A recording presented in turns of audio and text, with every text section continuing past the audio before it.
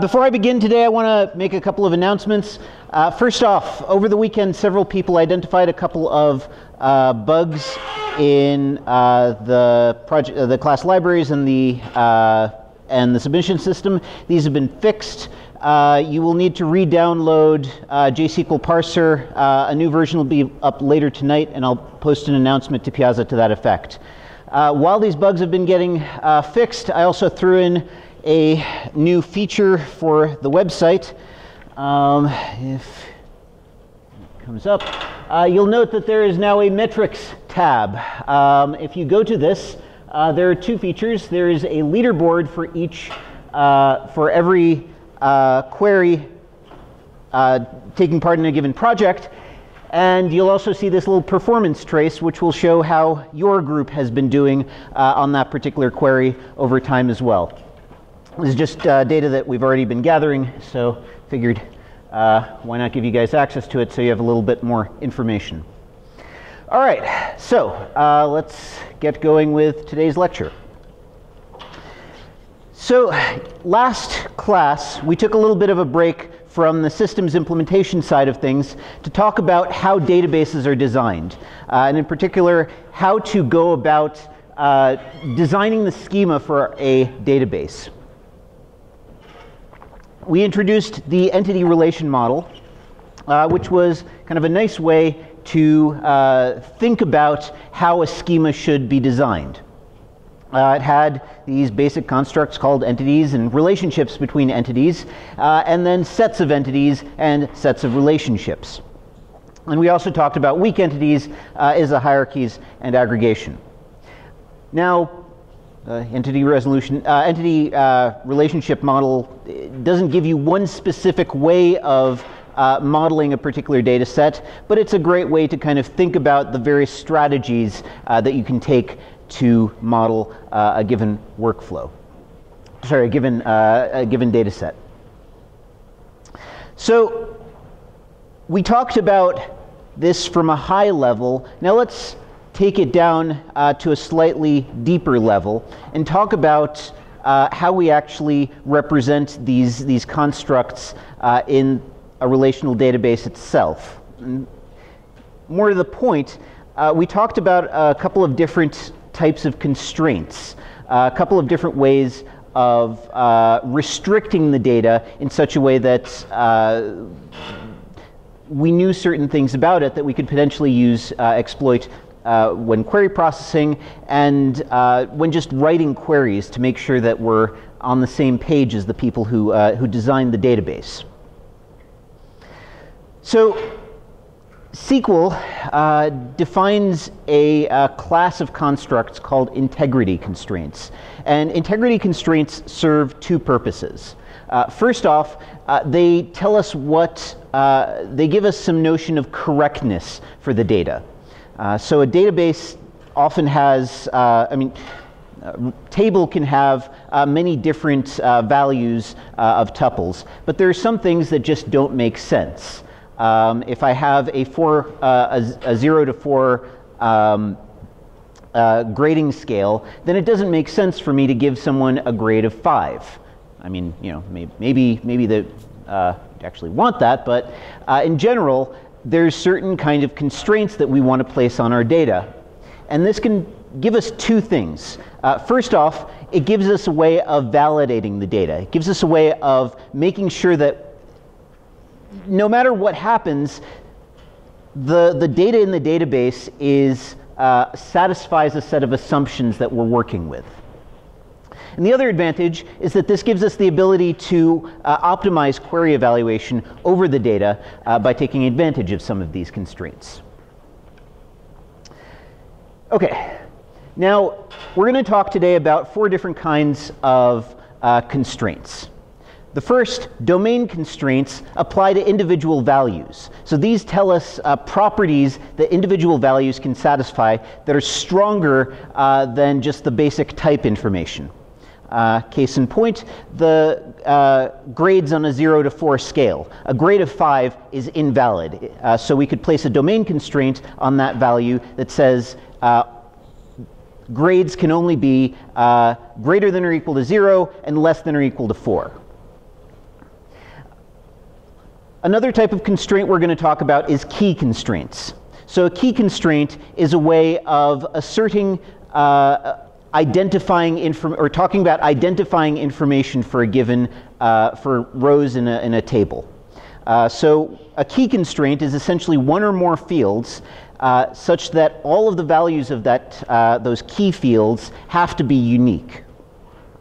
The other attributes can overlap as much as you want, but you have to have at least, you can't have duplicate values of those keys. A good example of this would be your UBIT. So no two people can have the same UBIT, which makes the UBIT a great way to refer to individual people or individual rows in the database. A foreign key constraint is a way of referring to a key constraint. You can think of this kind of like a pointer in C, except SQL, because we're pointing to something that we can delete or manipulate, foreign key constraint in SQL also gives us the ability to kind of assure the liveness of that pointer. I'll get into what I mean by that in a little bit. And finally, table constraints are kind of this catch-all that refers to anything. You can basically define anything that you can programmatically define as a true-false condition. You can encode as a table constraint. So this is basically like everything else. Okay. Any questions up to this point? Any questions on anything? All right.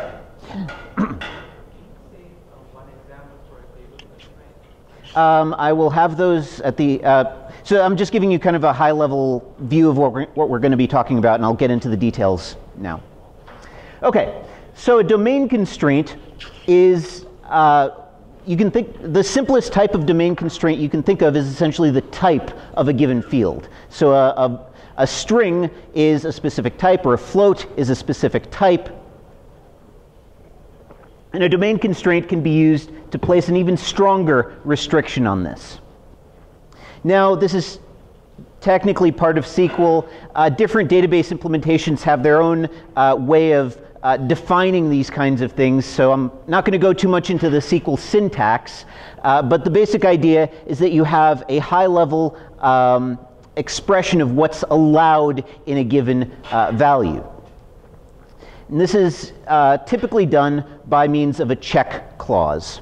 So you define a Boolean expression over the possible values that a given attribute can take, and then that check clause either returns true if the value is legitimate, or returns false if it's not. And you'll see two different variations of this. One is that you actually create an entirely new type. So for example, in Postgres, you create a new rank type that has to be between 0 and 5. Oracle, on the other hand, assigns these to tables. So you'll have a check constraint on individual values that appear in a table. Okay. The purpose of this is mostly for data entry errors. There's some cases where an optimizer can benefit from it, but those are usually few and far between. This is basically just sanity checking your data. Now, there's one specific type of domain constraint that arises in a number of different situations called not null. And so typically, any value in a database can take a null value, can be null. Not null basically says, I really want that data to be there. And anytime you try and insert some data that is missing values, well, that's not legitimate. So anytime you try and update a table without inserting, in this case, an officer ID, well, that's not going to work. In this case, that makes a lot of sense because we want a unique identifier for each officer. We want to have some way of specifically referring to that particular officer, and if it's not there, well, that table is now kind of worthless. Or, well, not the entire table is worthless, but it makes the data in that table suspect. Any questions on domain constraints? Okay. Key constraints. So a key constraint is a way of uniquely identifying specific tuples in a relation or specific entities in an entity set. And there can be any kind of uniquely identifying information is sufficient. So in this case, if I don't have an officer ID, perhaps I can use the birthday and the name to identify a given officer. Although interestingly enough, age, the age of an officer, is directly connected to the birthday. So, I mean, if I change the birthday, I change the age. So in this particular example, I can actually have two different keys. Both birthday and name, as well as birthday and age, are ways of uniquely identifying entities in this set. So, to be clear, a key is basically just a way of uniquely identifying a tuple. So the restriction here is that no two tuples can have the same values for a given key attribute. And if that property is satisfied, then those attributes form a key. More importantly, though, there's this idea of minimal key, or, well, a key has to be minimal. So it can't be the case that multiple attributes,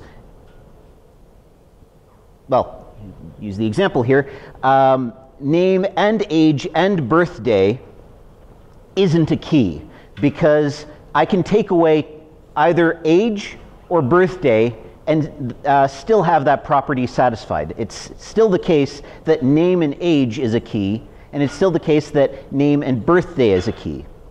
We refer to any kind of set of attributes that includes a key and then a couple of other attributes as a super key.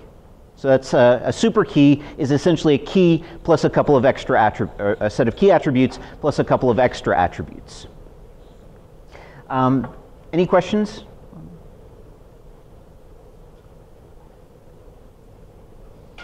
Mm-hmm. Sorry? Where is a super key used? The question is, where is a super key used? So a super key typically isn't used while modeling a database. What you can do is, so a super key typically arises when you're trying to find a key. So it's just a way of saying that this is a step towards a key, but it's not quite there yet. So if I have a super key, if I start with the attributes name, age, birthday, and I start thinking about, okay, which one do I take? Can I take any of these attributes away and still have a key? If the answer is yes, then I have a super key. Basically, it's just a way of referring to something that isn't quite a key yet. And then you kind of take steps to get there. Okay, right.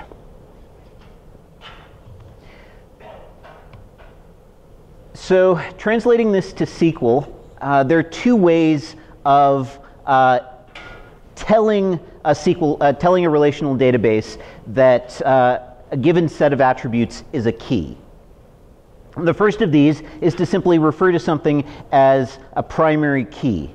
So in this example, officers has this OID attribute, this officer ID attribute, that I label as the primary key.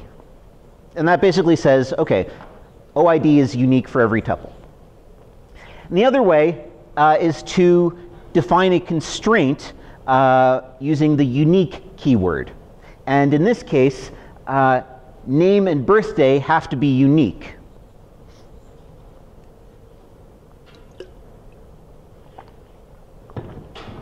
I could also use an unnamed constraint, or name and age are also unique. The second example there, constraint officer day, unique name birthday, gives me a way of talking about that constraint. So if I want to modify that constraint, I can refer to it as officer day. I want to alter anything later on. I need to be able to point to that specific constraint and say that I want to modify that one. Now, what's the difference between these two? Oh, right. Now, what's the difference between these two? So, unique identifies a specific type of key constraint. No, sorry, unique simply identifies a key constraint. It tells the database this is something you should be checking for. If I ever try and insert a duplicate value of either name and age or name and birthday, then throw that data away, or tell me, or throw an error, do something about it. But unique is essentially just a constraint. It doesn't do anything else. Primary key, on the other hand, is special. It's a special way of identifying a key constraint that actually tells the database this is a good thing for you to organize the data on. It basically says this is specifically how I'm going to be referring to tuples in that table. So in this case, name and age, while I may want to keep them unique, aren't necessarily a great way of talking about individual officers, whereas an officer ID might be a great way to kind of refer to individual officers. Similarly, if I had your name and age, that would probably be a thing that is unique, but a UBIT is a much more efficient way of referring to any data that talks about you. And right, the one other thing here is this constraint clause, which basically gives me a way of naming a given constraint so that I can talk about it later. Also beneficial, anytime there's an error message, that error message is going to include that name, so if you name it, it makes debugging a bit easier. Okay. Any questions about key constraints so far? Yeah?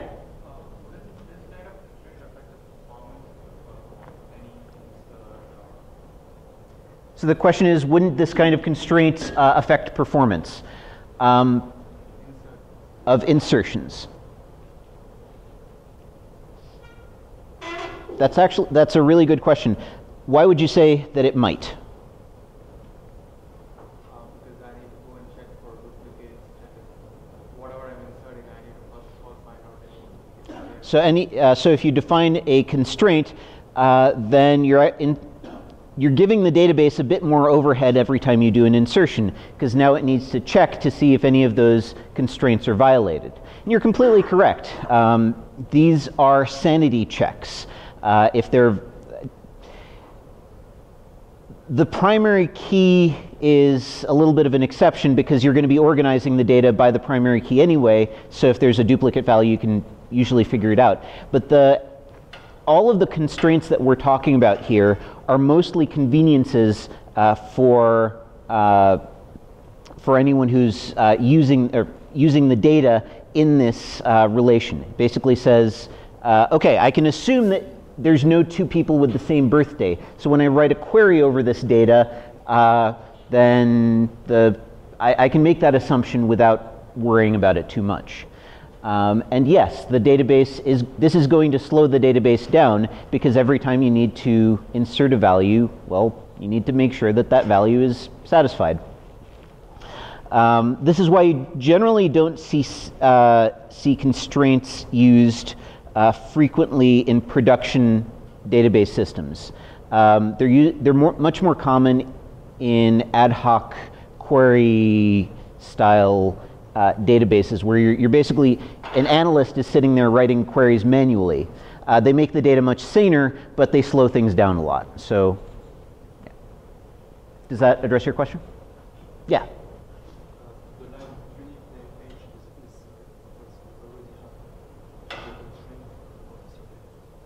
The question is, is a constraint on name and age necessary given that you already have a constraint on name and birthday? Yes and no. Depends on what you, the designer, are trying to make sure that the analyst querying this data can be sure of. Does it make sense for me to write two test cases that exercise the same part of my code in two different ways? Sometimes it does. You can think of this as very similar to a test case when writing code, because that's essentially what this is. It's debugging your data. So are two of them necessary? Again, depends on how rigorous you want to be about your testing. Yeah? Also, I think in Oracle it will let null and a unique, and for primary key it won't allow null. Yeah, so primary key also inserts a not null domain constraint in many databases. Yeah? The unique name range, like what if we want to later on change it? It does not have name over here. So how would we refer? Could you repeat that, please? Like unique name age over here, it does not have any constrained name. Oh, so there's, in this example, the first unique constraint is unnamed, and so how would you modify it later on? The short version is that this depends on the database. The slightly longer version is that the database will usually pick an arbitrary name to refer to that constraint as. It won't be nearly as readable or understandable as Officer Day or whatever you want to put in there, but there will almost always be some name that gets generated. All right, so where are we? Okay. So key constraints are a way to refer to are a way to define uniqueness for specific attributes, and primary keys are a way to refer to individual rows in a table. Foreign key constraints make use of this. So yesterday we talked about these relationships between different tables. All of those lines are essentially correspond to foreign key constraints. They're essentially, you can think of them kind of like pointers in an object-oriented language. These get defined in SQL using the foreign key construct. So in this case, the visited relation defines a pointer to both the officer's relation and the planet's relation. So it says that my foreign key OID references officers. So the OID attribute of the visited table is being treated as a pointer into the officers table. One interesting note here is that unlike pointers in a programming language, you can kind of go backwards. So you can find all of the you can use this kind of pointer to find all of the visited entities for a given officer as well.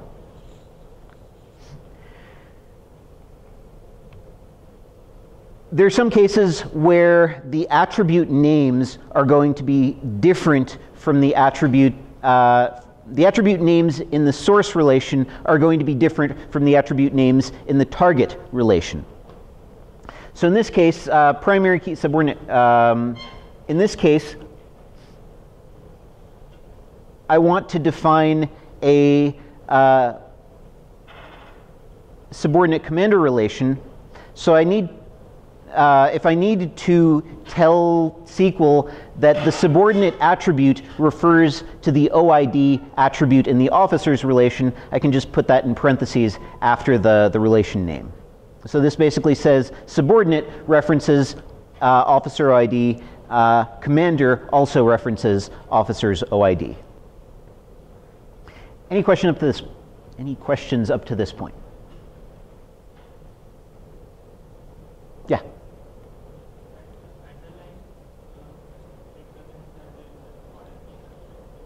The OID being underlined, so OID being underlined means that OID is a key for the officer's relation.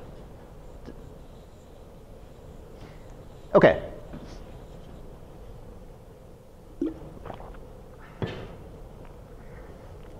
So another way to encode this would be to have a single, excuse me. Now, using a relation to encode relationships is pretty general. But there are some cases where you can actually avoid this. And those cases occur when you have either a one-to-many or a one-to-many, a many-to-one, or a one-to-one relationship between entities. Now, if you have one of those, then you can actually, because there's it's one-to-many, on the one side, you can put a pointer back to whatever entity you're trying to link to. So I could represent the command's relationship within the officer's relation by adding a commander attribute. So in this case, the relationship is one-to-many. Every officer has exactly one commander. So I can create an attribute in the officers table that basically points back to itself. So the commander of an officer is points back to the officer that commands them. Quick question, make sure you guys are still awake. How do we represent in this example the top of the hierarchy, the fleet admiral who has no commanding officer?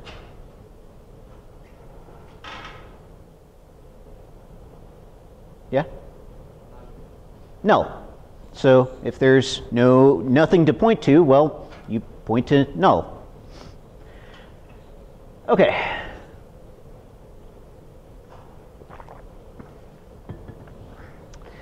All right.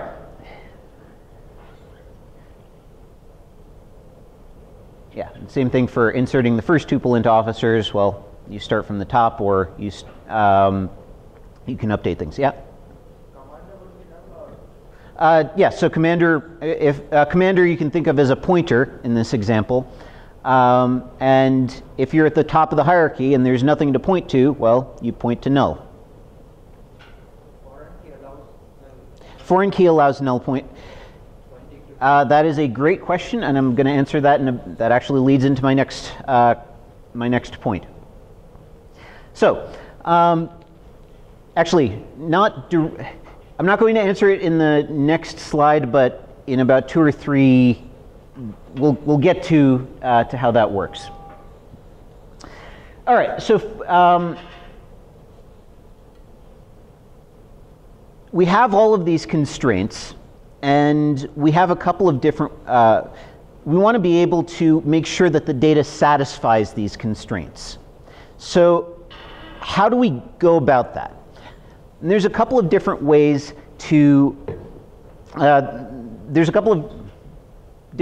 of going about this.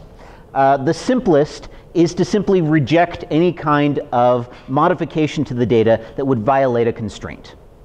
So if I try and do an insertion or a deletion or an update or any combination of these, we'll talk about transactions later in the term, but any combination of these that results in a constraint being violated, we simply throw it away. We throw an error message. Sorry, your update would violate the data, the constraints that we're trying to maintain on the data.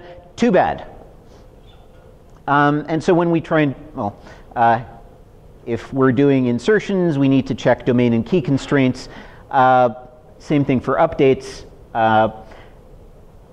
Deletions, why is it the case that we don't need to check for domain and key constraints for deletions? Hmm? They are already checked by the server. Right, so we're removing data in those cases. So we just need to make sure that the foreign key constraints are preserved. Now, this is where we get into your question of what happens when these pointers start breaking. What happens when, because we can manipulate each of these relations independently, what happens when we try and remove something that is pointed to, or what happens when we try and point to something that doesn't exist? So, in addition to this kind of basic enforcement strategy, where we simply throw out any data that doesn't satisfy our constraints, with foreign key constraints, we can actually do something a little more intelligent. We can react in some basic ways. So, for example, how should we react to a tuple that points to some sort of to a key that doesn't exist? Or what could we do that's a little more intelligent than just throwing everything away?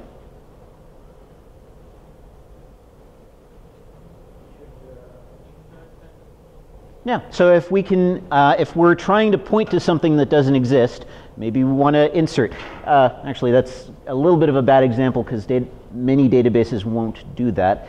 But what about if we're trying to point to a tuple and that tuple suddenly goes away?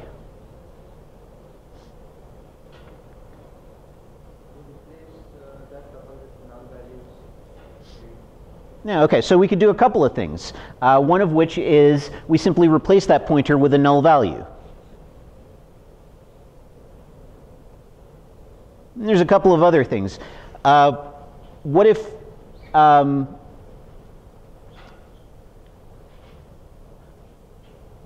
we had a data set that referred to,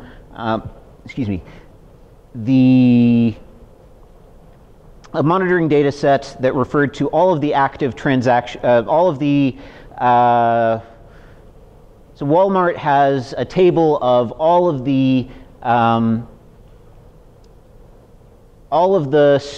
their stores and the inventory located at all of their stores.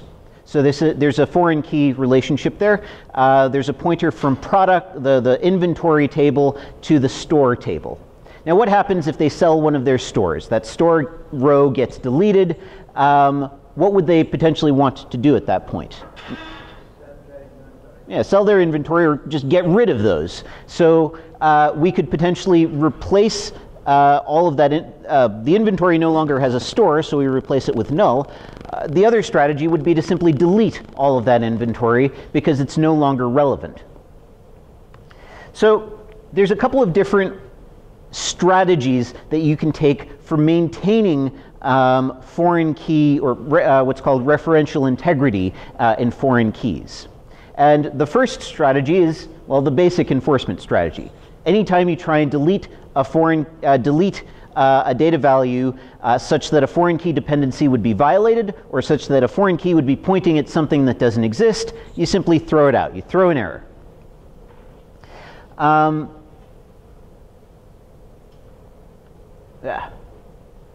Right. So there's a couple of other strategies. One other strategy would be to simply delete all of the tuples that point to it. So if I try and delete a planet, well, that planet no longer exists, so I no longer have any need for the visited tuples that point to it. I could disallow the deletion until there's no more tuples that reference it. So I have to delete all of the referencing tuples first. Or I could replace all of the referencing tuples references with null. Okay, so this is what happens when I delete. What happens when what else can I do when I simply update the relation? So for whatever reason, I'm doing some reorganization and my identifier for each planet or my name for a given planet changes. What could I do?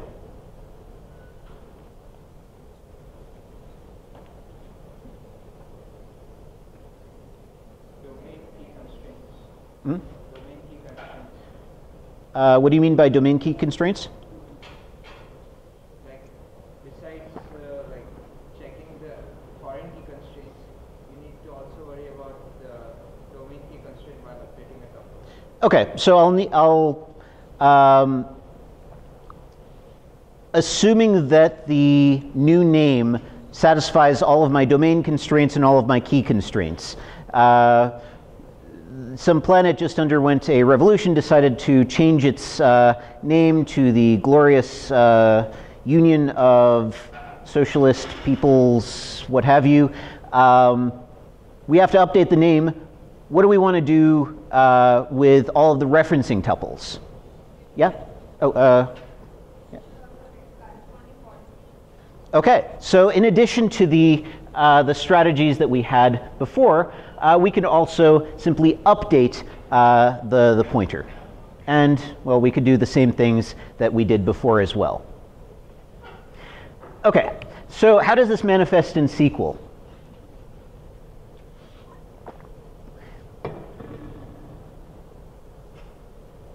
Whenever you have a foreign key constraint, you can add some on clauses. So on delete or on update, you take some sort of action in response. And SQL defines 4 different actions: cascade, no action, set default, or set null. Cascade basically says whatever you did to the parent, to the target, do the same thing to the reference. So if you deleted the target, delete the reference. If you modified the target, modify the reference. Basically, change everything so that all of the pointers work out properly. No action basically says reject. Don't do anything at all. If someone tries to insert this, insert a tuple, or sorry, excuse me, someone tries to delete this tuple, then don't do anything at all. And the final thing is either set default or set null, which basically replace all of the pointers with some default pointer, null or an explicit value. Okay, any questions up to this point? Yeah.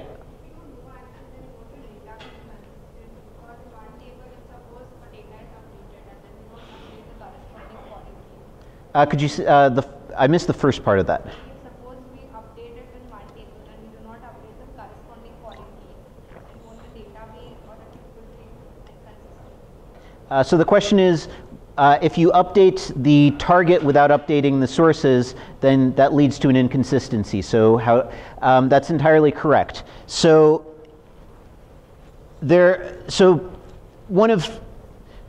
either you replace the tuple with some default values, in which case you're still consistent because now it's either null or pointing to some default value. You cascade the update, in which case the database, in addition to updating the referenced tuple, will also update all of the referencing tuples. Or no action is a little bit weird. It's don't do anything at all. In other words, just reject the update outright. Yeah? The no action won't allow the target relation to delete its tuple. Yeah, so if there is any referencing tuple, if there is any tuple referencing the thing you're trying to delete, then it'll cause an error. Yeah? How exactly do you use the default value? Because that's also a tuple that That's a great example. That's a great question. So how do you go about picking a default value? And typically that's going to be very dependent on the data that you're working with. Simple example, you have a bunch of students. The students each have advisors. The advisor retires. The student will typically get defaulted over to a director of graduate studies or director of undergraduate studies. In that example, there is a clear default. Most of the time, the default is going to be null. But again, there are some cases where where it makes sense to have an explicit default, so that capability is there. Does that address your question? Any other questions? All right.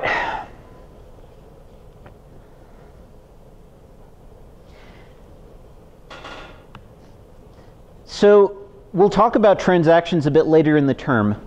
For now, you can think of a transaction as essentially a batch or a set of database update operations or database query and update operations. Constraints have to be able to interact with transactions. And you can do this in one of two ways. So you can either set the constraints to react immediately when the operation is performed, or when the whole batch of transactions is performed. Again, we'll get into the details of transactions later on. I just want to bring this up since we're talking about constraints. Constraint checking can either be done immediately after you insert, update, or delete the table, or at the very end of the transaction when you're about to check.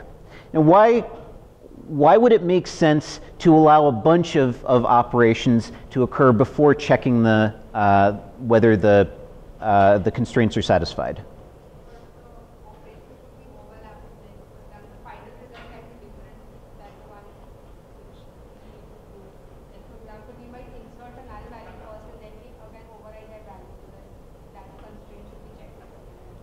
Okay, so there might be overlapping operations that interact with the constraints, and an intermediate state might be incorrect, even though the final state might be correct. So maybe I want to delete a tuple from the relation, and then manually kind of reassign all of the pointers that all of the foreign key pointers that were originally referencing that tuple. Well, if I want to do that as one big atomic operation, at any given point in time, while I'm performing that operation, the data is inconsistent. But when I reach the end and I've actually reassigned all of the pointers correctly, then the data is once again consistent.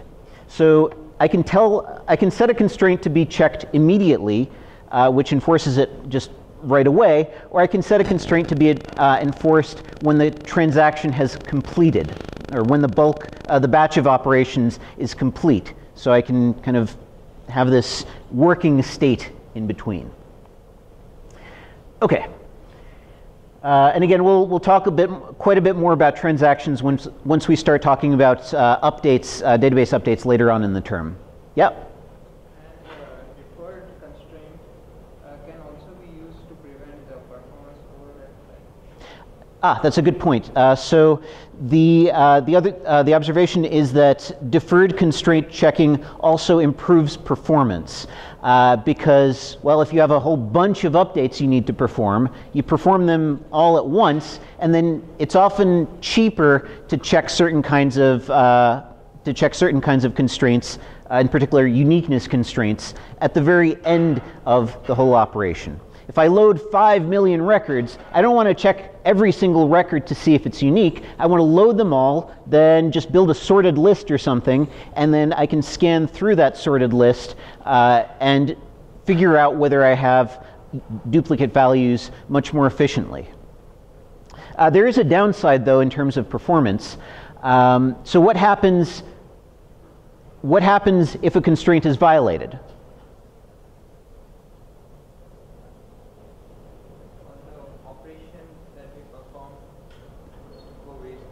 Right. So if the basic enforcement mechanism, the default enforcement mechanism, is to simply throw out all of the operations that you've performed.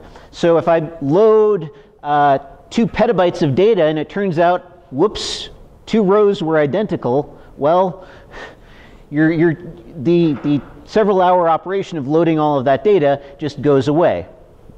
So there's kind of there's trade-offs. Okay, so the last thing I want to talk about today is table constraints. And, well, there's not much here because table constraints are kind of a catch-all term. But a table constraint is essentially any kind of predicate. I can basically put any kind of Boolean expression into a table definition, and the system is just going to check to see if that Boolean expression is true anytime that I would normally check a constraint. So in this example, what am I trying to do?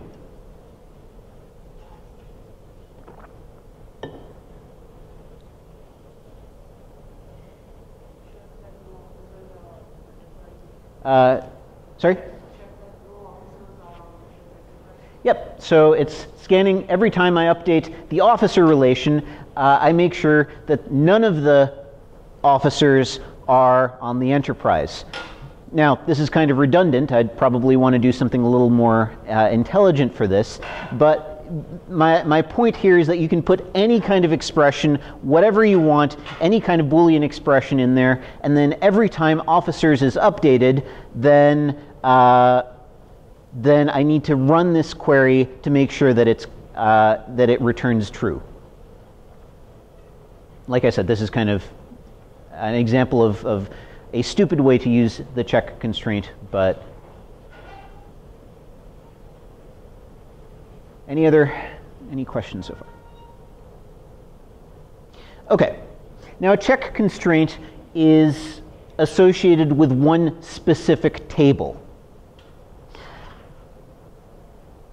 Every time I update the officer table, I need to run that query. But what happens if I have a query that affects multiple tables?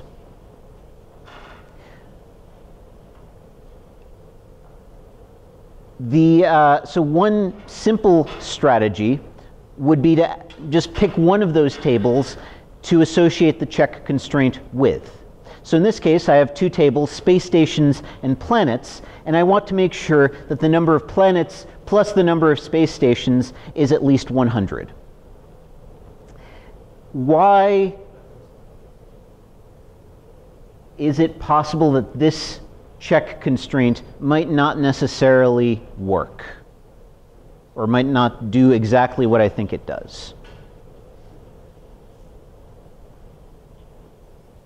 Yeah. At the beginning of after just creating the table, we need to, whenever we are trying to insert the rows, it will always show that there are rows, so it will always be. Well, okay, let's say that all of the, I can always add constraints later to a schema. So let's say that this is actually correct. We start off with 100 planets and 100 space stations. So initially this is correct.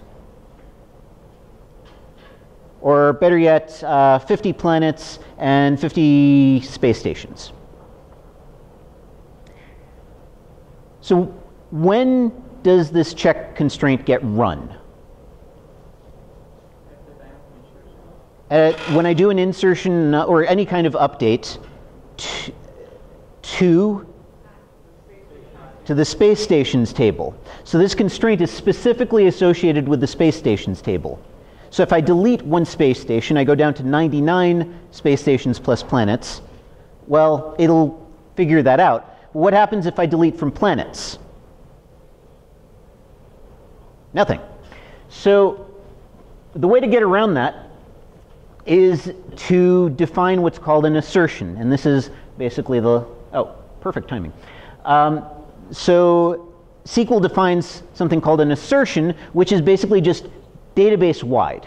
And this basically, an assertion is a Boolean predicate that applies to the entire database. So anytime I insert, the database should be able to figure out that I have a planets relation, I have a space stations relation. Anytime I modify one of those two, the result of that query is going to change. So I should be able to, or I need to run this check constraint every time I update either of those relations.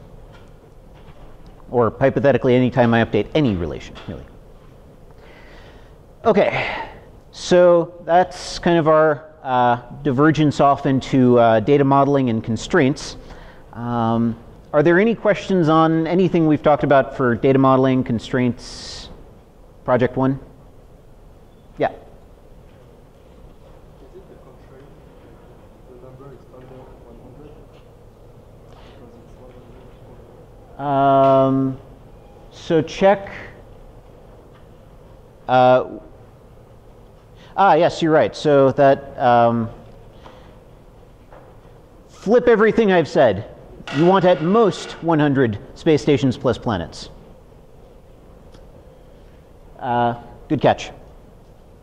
That's the check to see if you're awake feature of today's presentation.